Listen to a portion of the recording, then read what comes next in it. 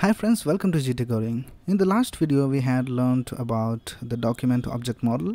So in this video we will learn how to access the different elements in our document. So we'll look at different methods that we have. So first of all, let me add some elements to my HTML document. So here I will link my CSS, style.css, and here I will link the script main.js. So in our body we will create some basic HTML elements so that we can access them using JavaScript. So first of all, I'll create a division with an ID of special box, and in that I will create a division called circle. After that we will create some divisions called box. We'll create 3 divisions. Then we will create 2 sections. So in the first section we will write this is a section, and the second section should have a class. So we will have a class called section2, and here we will write this is another section. And at last we will have some list items inside our UL. So we'll have 5 of them. So this is our basic structure, and let me just style this. So we'll have box sizing of border box, and for our body we will have a font family of Lato and a font size of 20 pixels. And then we will have the styling for our special box. So here we will have the width of 300 pixels, height of 200 pixels, background color of 399309, and display flex, align items to center. So this will align the circle that is inside our box. So now we will style the circle. So special box circle, and here we will give it a width of 150 pixels and a height of 150 pixels. Then we will give a border radius of 50% and a background color of EEE. So we will also center everything, so margin 0 auto. Now we will style all the boxes. So box width of 300 pixels and height of 72 pixels, and text align to the center. And at last we will style the section. So here we will have a padding of 16 pixels. So now we have styled everything. Now we will go to our main.js and learn how to access each of these elements. So the first method I'm going to talk to you about is called the getElementById method.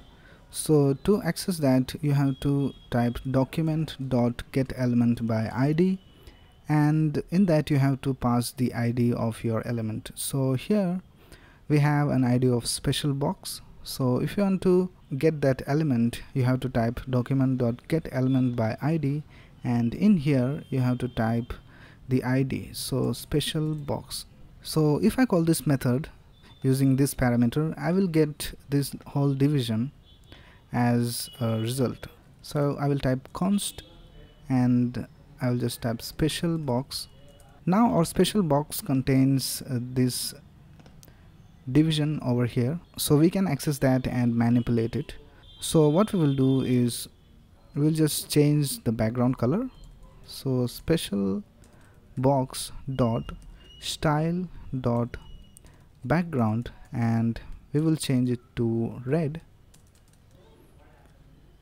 So here we can see we have accessed our special box division using JavaScript by using this method called getElementById. So in this way we can access any element that has an ID using this method. So now let's look at some other methods that we have. Now if you have a division and you have a class, then you can use the other method called getElementsByClassName. So we'll just type const boxes document dot getElementByClassName, and here we will pass the class name. So the class name is box. So one thing you have to remember is that this is not a single element, so this is a collection. So you cannot do boxes.style.background and set it to something that you want. So this will not work. So you have to access each of the individual elements. So if I type boxes 0 and if I press save, we can see the first box has the style applied. If I say boxes 1, then the second box will have the style applied to it. So if you want to change the style of all the boxes, you can use a loop. For example, if I type for let I equals 0 and I is less than the length of our boxes and I plus plus. So if you don't know about loops, I have a separate video about loops, so you can watch that.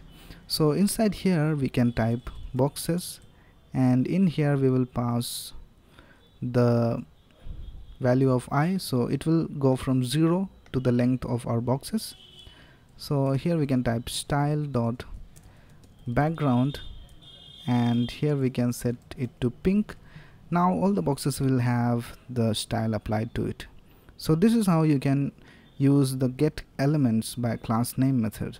Now the other method is called getElementsByTagName. So we have two sections over here. If you want to access only the sections in our document, we can use this method. So I will type sections document dot get elements by tag name. So here I will type section, and it will contain all the sections that we have in our document. So now if you want to change some styling for our section, we can use a for loop, just as we did with our boxes. So we'll go from 0 to sections.length I plus plus. So for our section we will change the border. So I will type sections I dot style dot border equals 2 pixels solid green. So here we can see we have the green border applied to all the sections that we have. So even if we have a class for our sections, it doesn't matter, it will just look at all the tags that we have called sections. So this is also a useful method if you want to just access the elements using the tag names. Now the next method is called querySelector. So I will just type const, I will just access the circle that we have inside our special box over here. So here we will just type document dot querySelector. So here you can pass parameters just like you do in your CSS. So in CSS we write like this, special box dot circle. So this will access the circle class in our special box ID. So this same thing can be done using the querySelector. So if I'll just copy this and paste it over here, it will access the circle. So here we will just go to circle and change the background color to something. We will change it to black. So here we can see we have our style applied to our circle. So if you have used jQuery, this is exactly how you access the elements in jQuery.